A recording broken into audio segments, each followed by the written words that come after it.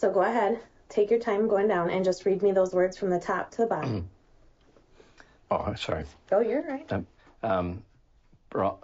Bought, interested, knowledge,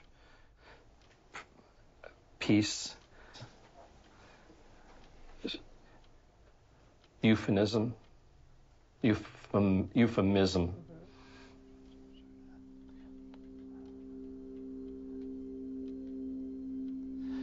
Unless I really dig deep into this one, I don't have an answer. Really hard. The answer is really hard. This seems like elementary school. I feel embarrassed.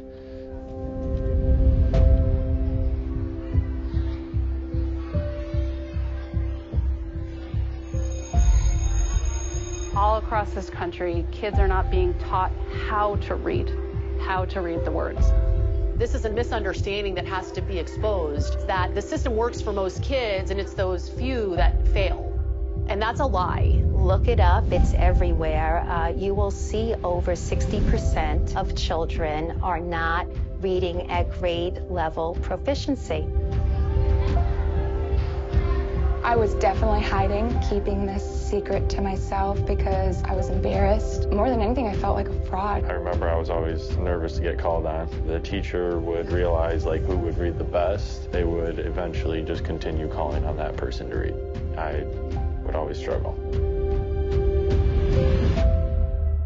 17 years I taught public high school in California. I could not read, write, or spell. According to BeginToRead.com, 2/3 of students who cannot read proficiently by the 4th grade end up in jail or on welfare. Half of them cannot read. 50% can't read. I asked myself, is that a coincidence or is it intentional? The suburbs. The white flight. People run into the suburbs and how our government created the slums. As someone who grew up here, someone who has been incarcerated, I was a product of my environment. The school in the poor neighborhood got all the government funding. They got all that money, all those resources, but performance didn't improve. There's a notion, a belief that kids start to read because they've matured to the point where they're ready to start reading. Not correct. The reading wars, should we be teaching kids phonics or what was termed whole language? You can see the wind wind through the valley because of the fog.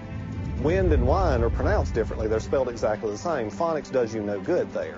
It is contextual. The theory was they just need to memorize a whole bunch of words, and that's what good readers do. They say, no, it's all about comprehension. And I say, well, but if they can't read the words, how can they comprehend? It's almost like suggesting that a child who was listening to Mozart all their life, you put them in front of a piano and you say, now you play Mozart. The research is unequivocally solid that phonemic awareness is absolutely critical to reach your highest potential reading and in spelling. It's something that we use all the time when we're reading and we don't even know it. It's a lot more than phonics. It's the mechanics of how to read. My daughter's kindergarten year, I was in the classroom. I saw their teaching instruction. She had directed them away from the words. Look at the picture. Do you think it's a bear or is it a fox? It stopped me in my tracks because it was everything that I had taught myself to do to look like a good reader.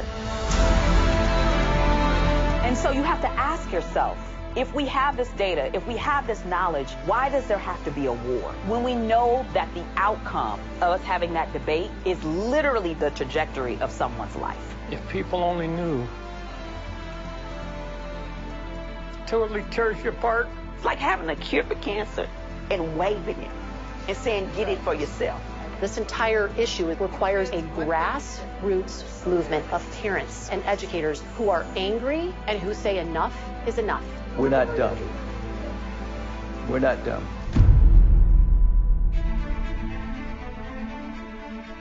It's not too late.